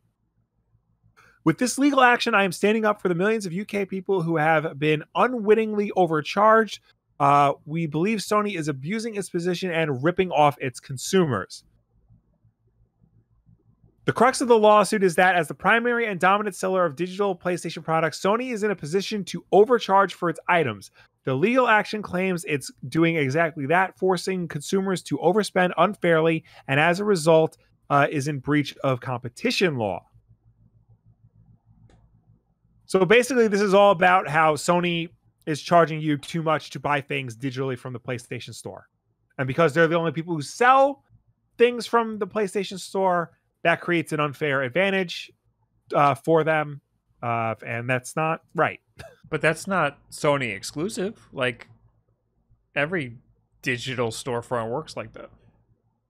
To a point. Like, you can buy Xbox games on Amazon digitally. You can buy Switch games on Amazon digitally. That's a good point. I forgot. We've had this issue before. You can only buy digital PlayStation games from PlayStation. And because they charge a 30%, because they have to take a 30% of the revenue from the sales of the game, they're arguing that that's forcing game prices to stay high so that everyone gets a fair cut of, the sales. I remember this was an issue. You can't buy PlayStation's like points on Amazon or something like that. There's like a weird thing that PlayStation operates very strangely compared to other game studios. Yeah. They're basically suing because they want better prices for the consumer. They want the ability to buy digital PlayStation games from other places, not just Sony. Oh, it's just the codes, right? You can get the like money from Amazon, you can get right? Points, but like I can go on Amazon right now and buy Resident Evil Village digitally for my Xbox. I cannot buy Resident Evil Village digitally for PlayStation. So how does that work if you buy Resident Evil Village digitally for Xbox on Amazon?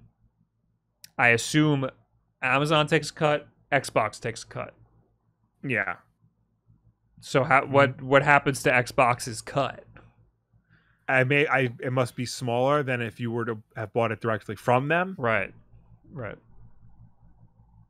That sort of stuff confuses me. Yeah. Anyway, GTA creator reports Rockstar put copyright strikes on his prototype videos. This is interesting to me because I always thought Rockstar made the game. No. One of the founding members of DMA Design, the studio that created the original Grand Theft Auto franchise, is the latest victim of Take-Two and Rockstar's itchy copyright trigger finger. Videos posted to YouTube by developer Mike Daly from his early days at DMA Design were taken down on copyright strikes. Daly was the first employee at DMA Design and later created the graphics engine for GTA, the bedrock for the series' now famous style. Daly first reported the event on Twitter, where he said that Rockstar were issuing copyright strikes against any GTA video they can find, including both my prototype videos. So now they're trying to block all release of anyone's work on the game and any old development footage. Daly's Twitter was also affected, forcing the removal of a link to download 25-year-old GTA 2 design documents. Can I read what he said? Yes. I see Rockstar are going full fuckers mode again, issuing copyright strikes to any GTA video they can find, including both my prototype videos. So now they're trying to block all release of anyone's work on a game and any old development footage. I just wanted to read fuckers mode. Yeah. 2 videos posted to Daly's YouTube channel were renders from the prototype graphics he developed in the early 90s. One of the rotating isometric prototypes, another top-down prototype, both of cities, streets, buildings. The third was footage of an old beta copy of GTA. Contacted for a comment, Daly told PC Gamer that the listed reason for the takedown was posting development footage without permission. DMA Design was acquired by Rockstar in 1999 and renamed Rockstar North. It was responsible for the creation of Grand Theft Auto, establishing the energy of the now quite long-lived series. Daly's time at DMA Design was also produced Lemmings, which went on to be a widely loved series. Daly left DMA Design shortly before the acquisition. Another DMA Design founder left around the same time, with official founder David Jones departing just after GTA 2 was released. The original GTA is not currently available for sale in any format other than secondhand physical copies. Wow. What about 2? Can you get 2 anywhere? Because 2, I believe you can. I liked 2. I think you can get 2 still. I don't know where you can get 2, but I think 2 is available on Steam at least. Interesting. It's weird that you can't get the first one. Yeah. 2 was a great game. I liked it a lot. 2 was very good. Yes. It is shocking that. I mean, it's not shocking because I think Take-Two and Rockstar just blindly send copyright strikes to anyone who dares to post any GTA-related stuff. Yeah. I think the fact that this was one of the original creators of the entire fucking franchise really gives them a black eye. I think this really makes it look bad. This was a mistake. This was YouTube, it's both Rockstar. Well, no, I mean, maybe not, because it was the YouTube video and Twitter. So that sounds a little targeted. That doesn't sound like an automated thing. Yeah. YouTube was a little trigger happy. They took down Spawn Wave twice. I saw that in the past couple days. Yeah, I don't know. That sounds like Rockstar being pieces of shit. That's what that sounds like to me. Anyway, Death Stranding is Death Stranding's launch on PC Game Pass did not involve Sony. Yeah. So not only is Death Stranding coming to Xbox's Game Pass, Sony didn't have anything to do with it. So I will never get my PlayStation 5 save file of Death Stranding onto my computer. Great. Rumors were true. Death Stranding is coming to Game Pass tomorrow. Today, August 23rd. It's available on Game Pass today. Sony has since gone on to share that with a statement with Push Square, stating that matters relating to the PC release of Death Stranding were managed by Kojima Productions and 505 Games, and that Sony Interactive Entertainment has no involvement in this promotion. In case you didn't already know, Sony owns and funded Death Stranding. It certainly is far from the first and last time a Sony title has made its way onto Game Pass, but this is one of the rare occasions in which many of us were left asking exactly how Kojima Productions and 505 brought Death Stranding to a rival subscription service.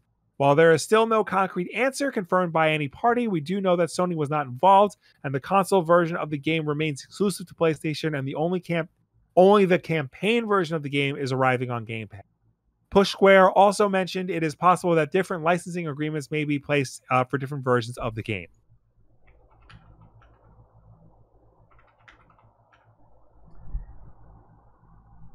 Hello? What's the difference between the campaign version of the game and the regular game?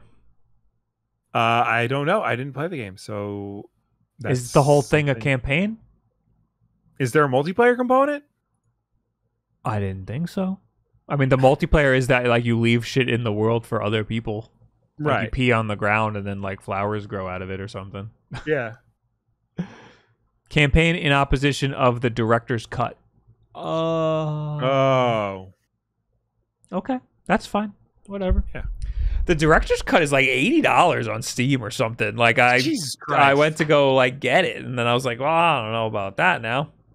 Why? I don't know. I'm gonna look it back up. Expensive? I'm gonna look it up again just to double check and make sure I'm not being stupid. But yeah, I mean, this is a little bit of a shame because with the news of the PlayStation launcher, I was thinking like, ooh, if there's gonna be a PlayStation launcher on PC, maybe I'll be able to get I'll transference my save over. The director's cut is a $10 upgrade, I think. Oh, but that's if you already own the game on the platform you're buying it for. Right. You don't own it on Steam, so you would need to spend the $80. So I think the price just got lowered of regular. It's only $40 for Death Stranding director's cut. It's $40. Right. If you have the game already, you could pay a $10 upgrade. I don't know what I was smoking where I thought it was 80. Maybe it was like 60 plus 10 to make it 70. I don't know. Yeah. Anyway, that's what I think about Death Stranding. I want to play it again, but I don't want to have to replay the 10 hours that I spent on it already. I don't blame you. KotOR remake, new developer because Aspyr did something fucked up apparently. Okay, I will keep this brief. Star Wars, the remake of Star Wars: Knights of the Old Republic, is no longer being made by Aspyr, who are owned by Embracer Group. Instead, it is being made by Saber Interactive, who is also owned by Embracer Group. So Embracer Group just moved it to another studio. Yes, is what happened. Makes sense because this is a very high-profile release. It's Star Wars: Knights of the Old Republic. Many people consider it the greatest Star Wars game of all time. I think those people are a little out there, but whatever. Like what you like. A little eccentric. Yeah. So I think they saw like the problems going on, and they know this is a big deal. So they moved it over to another developer who probably is more suited for making original content rather than a game that's mostly known for porting games to Mac and Switch. Right. Something was up with the Aspyr version. I think they put a little too much trust in Aspyr because they've done a great job with ports, but the ports were really just they did nothing to the port. They were just the PC version saved as for Nintendo Switch. Yeah. And then they royally messed up the Knights of the Old Republic port because the game didn't get past. You couldn't. Yeah. There was a game-breaking bug. Couldn't get past the middle part. So. Yeah, something was up, and I'd like to know. I'd like to be a fly on the wall and figure out what happened there. Okay, and next, some news about the Last of Us TV show. Yes, we finally have some sort of footage from it. In a tweet showing various scenes from the recent Last of Us TV show teaser trailer, HBO revealed just how closely the upcoming series will hew to the game's framing, pace, and even character expressions. The footage shows the kind of parody with the source material that we aren't used to seeing in live-action adaptations of video games. Of course, fans may appreciate this, as video game adaptations often skewed for drifting too far from the original work that made them popular in the first place. News of a Last of Us television adaptation first broke in March of 2020. Craig Mazin, a writer behind HBO's Chernobyl, along with Naughty Dog's own Neil Druckmann, sought to bring the life of Joel and Ellie's tale of struggle and survival in a post-apocalyptic America. HBO, Sony Pictures, and PlayStation Productions are all working together on what Druckmann at last year's Summer Games Fest called the most authentic video game adaptation yet. And from the 8-second clip HBO tweeted today, Druckmann may not have been exaggerating. I was shocked to see Nick Offerman. Yes, I forgot he was going to be in this. I didn't know at all that he was going to be in it. Yeah. And he's Bill? So, yes, I believe he's Bill. Right. Interesting. So that looks pretty good. Yeah, it looks like The Last of Us. I can't wait to explain this to my in-laws that this is just based on a video game and that it's not going to be happy. It's not a pick-me-up show. I'm getting Walking Dead vibes. It's because this is on the TV show and it's very serious. I bet it'll be good. It looks like it'll be good. I hope so. It'll be better than Uncharted. All right. To say the least. Last we have here is the new Saints Row is getting trashed by critics. It is getting kind of expected this a little bit. It is getting very trashed by critics. Sure, some reviewers praise parts of Saints Row, including the character creator, which was released earlier this year, robust enough to instantly become a mini monster factory for players, and its new setting, the fictional Santo Asilio. NPR described the writing as witty and compelling, but many reviewers were largely negative. AV Club said Saints Row is dull, buggy, and has flashy concepts, but very few ideas on how to execute them.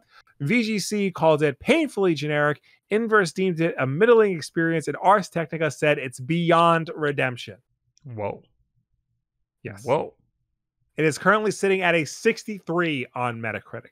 Yikes. Yeah. I never got the appeal of Saints Row. I know you like it, but the whole appeal of Saints Row, especially the later games, was as GTA got more serious, Saints Row stayed humorous.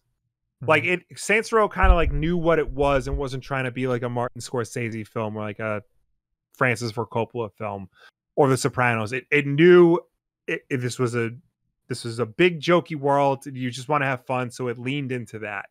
And it was very popular with not just fans, but like critics as well. Because it was genuinely funny and because it like knew that it was a video game and it played into the idea that you were playing a video game rather than trying to be a serious movie with all the like what the last two GTA games have been. This was a big deal because it's a full reboot. It's from the original developers of Volition. It's the first one since the fall of THQ, like the original THQ. So like there was a lot riding on this. It was the first one in like I think 10 years too. And it's not doing it for anybody, which is a shame. Metascension says Saints Row 3 had an insane humor that made up for its jank. I was just going to say, wasn't Saints Row 3 also jank? I mean, they're all jank to a point. They're open world games. And there's like a certain level of jank you can accept. H. Persecchini says GTA, but cheaper. Except that it's not. It's the same price. Cheaper in terms of like the way it's made. It's made cheaper. Like, it's GTA at home is what it is. It's Kirkland brand GTA. Yes. Yeah. And which is why I never saw the appeal, because we already have it's and for the same price it's a better version. But anyway. Is that everything? That's everything. We talked about so many things today. We did. But now it's time for what you're all here for. Oh, that's so true. Twit of the week! Twit of the week! Twit of the week! I just realized I wasn't showing my camera to you this whole time. Too bad. So this is from frickin' Delani, who says, I can't believe people are talking about Halloween when we haven't even had 9/11 yet.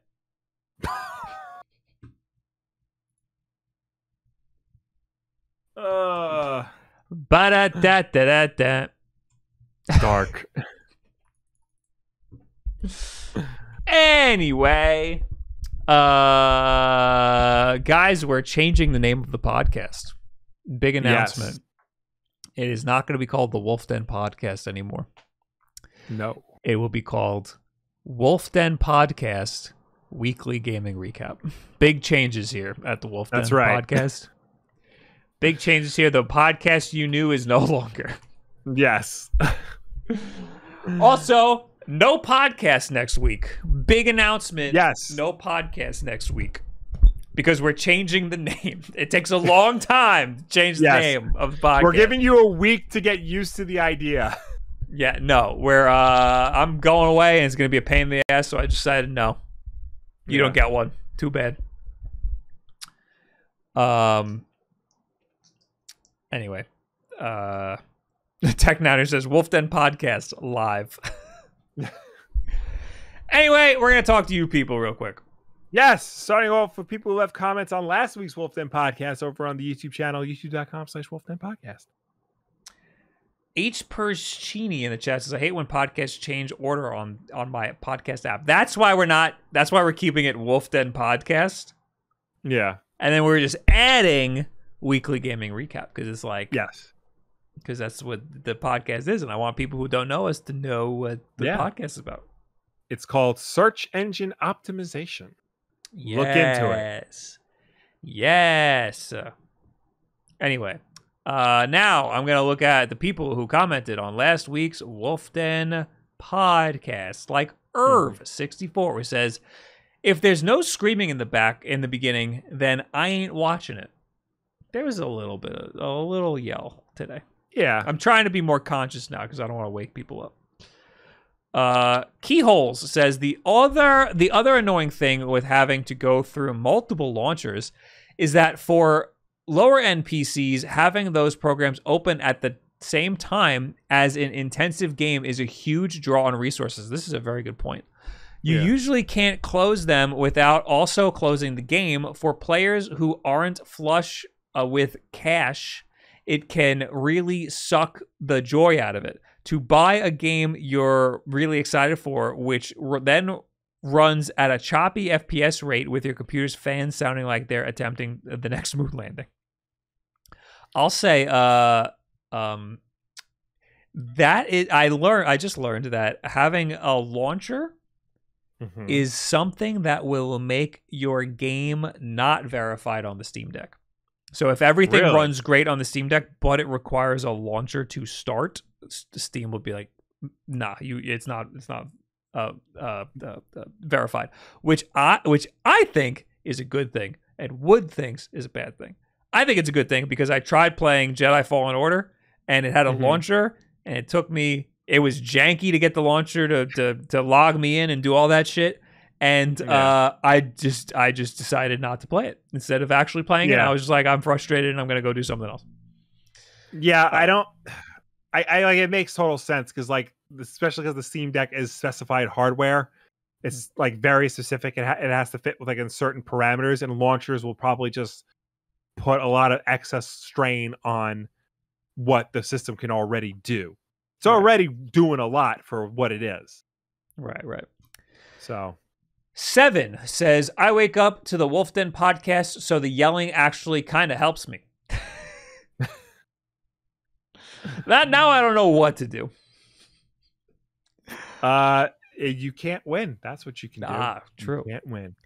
Dennis Rigdon says, also, I wonder how many times was "when death is on the line" was quoted. What is that from? Yeah, what is that from? When did we say that? Be more specific. Going in against the Sicilian when death is on the line. This is what is this? Oh, Princess Bride? It's a Princess Bride thing. Oh. Princess Bride fans are weird. Yes, they are.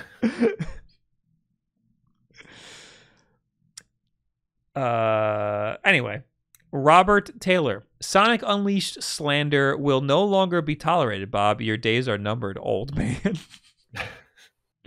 I'm getting threats for my Sonic Unleashed slander.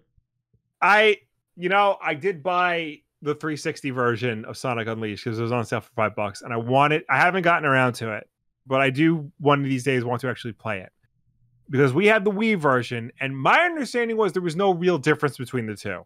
Right. But I'm beginning to think a lot of this love for Sonic Unleashed comes from the 360 and PS3 version of the game, which I don't necessarily believe, but I want to see it with my own eyes.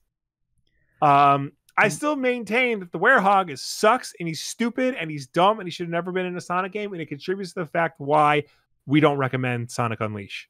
Yeah, like, I liked the Sonic parts, but we always say this, 50% of the game is good, and 50% of the game is bad, and 50% of the game is good, then it's a bad game. That's a failing grade. And the same goes for Batman Arkham Knight. Anyway, Bradfoot Outdoors in the chat, last week, says, it is irritating that Sony is spending money on making Game Pass worse when that... Wait, what? Oh, because they were okay. Yes, this makes sense. Yeah. It's irritating that Sony is spending money on making Game Pass worse because Sony was paying developers not to post on Game Pass when that money could go towards making their own platform better. Very true.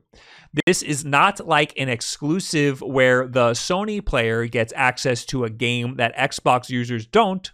Sony players gain nothing from this. Sony management just gets an excuse to half-ass PS Plus content if they can keep games off of Game Pass. That is very true. That's a very good point. It makes sense.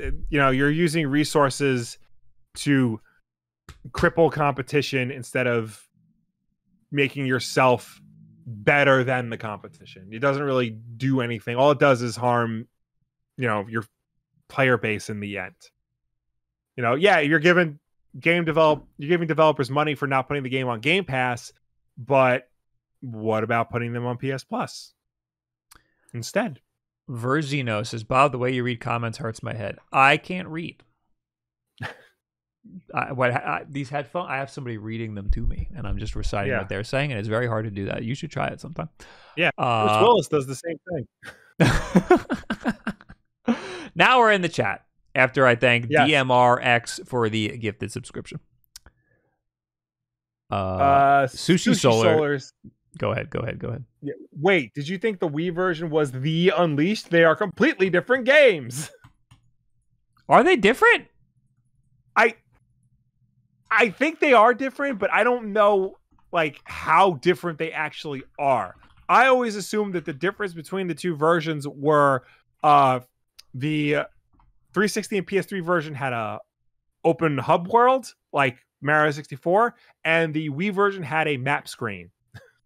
That was it. Here's a side-by-side with all of the versions, including what's this first one? Java? Oh, maybe there was a cell phone version. Oh, yeah, this looks like, oh, it's Russian. Okay, anyway. Ooh. I mean, it looks... I mean, visually looks worse, but it looks like the same game, just graphically worse. Yeah. I mean, I don't know, man. One of these days, I'll get to it. This looks fine, though. This looks fine. It's just they stretched the widescreen in this video. It shouldn't be that wide. Oh, PS3 does look a lot better, though. Whatever. Anyway, Kate McCat says, is there anything that works similar to the Ioneo Air but isn't as expensive? Yes, the Steam Deck. I like the Steam Deck Switch Lite hybrid of it all, but is expensive. It's not good. Like, for $600, I mean, you can get the cheap one for like $500, which is really not bad for what you're getting. But that's still a lot of money for something that you can get better somewhere else. It depends on what you want to do. Like having if you want a Windows handheld, then you kind of got to spend the $500 and you kind of have to accept that you're going to have a janky time. If you want to play games that are on Steam, get a fucking Steam Deck. Best experience you can have playing PC games on a handheld is a Steam Deck, 1000%. If the games you want to play are emulators or on Android by chance, Ein Odin is the fucking way to go, baby.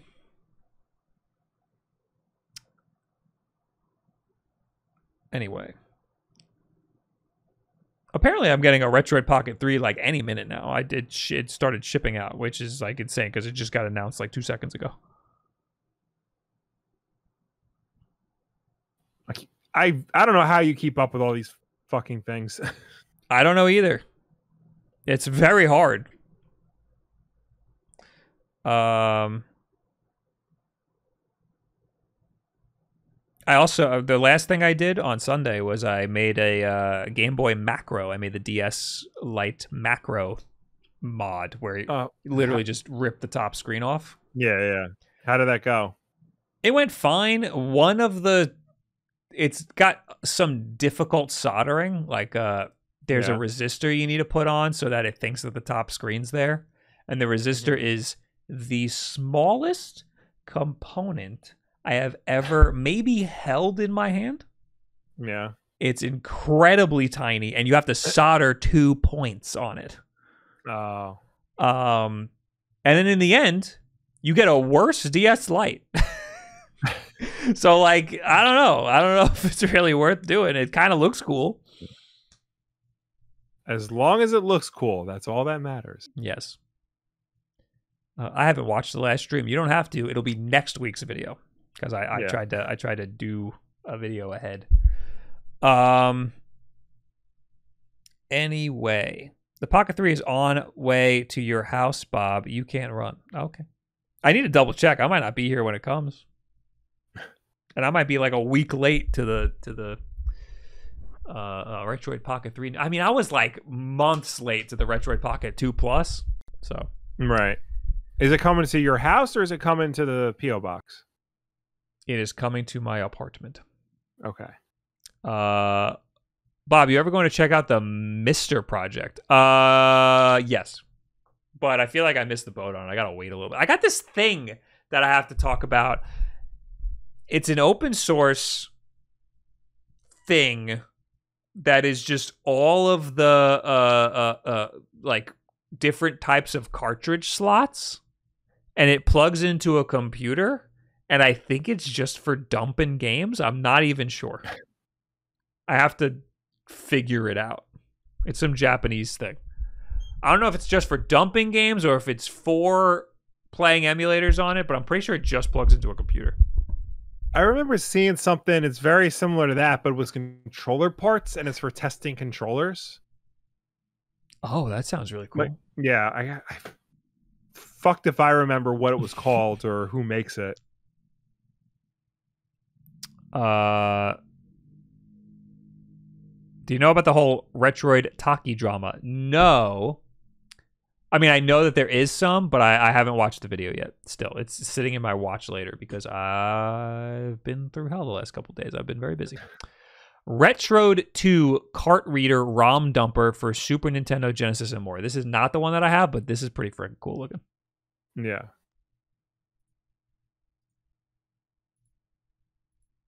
That's you sick. can get a plug-in for N64 games, for Game Boy games. Here's what I need.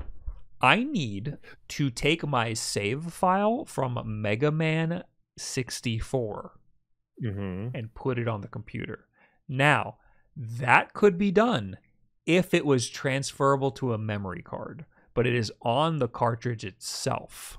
Now, apparently some Mega Man Legends cartridges don't go to the cartridge, they go to a memory card, but some stay to the cartridge.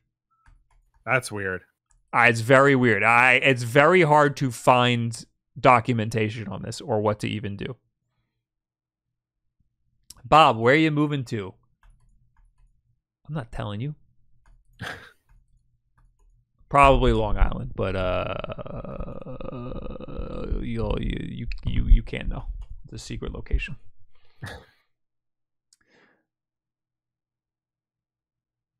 It has a controller for the N64 memory pack reading. There are some older N64 cart dumpers that let you migrate save data. Maybe this thing that I got, this weird Japanese thing that I got, will be able to do it. That would be great. That would be great if it did that. The box art for Mega Man 64 says memory card. That's what, yes, but it doesn't actually. I think that's what I mean. I think some have memory card and some don't. Okay. Because the one that we have is not. It doesn't save to a memory card, or you can't copy it, or something like.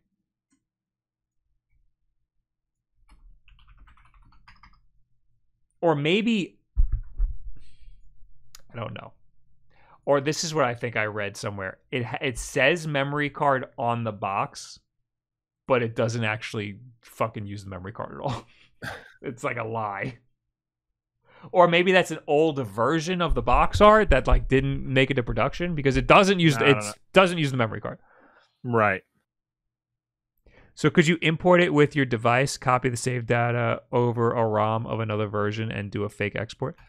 If you are dumping the ROM, you should be able to dump the save that's on the cartridge. Which is my understanding.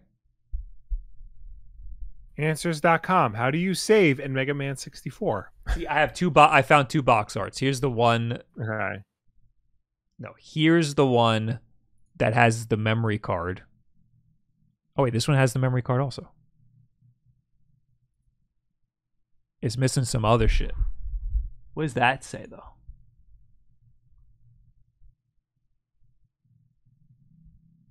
Rumble pack? Expansion pack? Oh, that's the memory. Okay. The bigger one is the Rumble pack.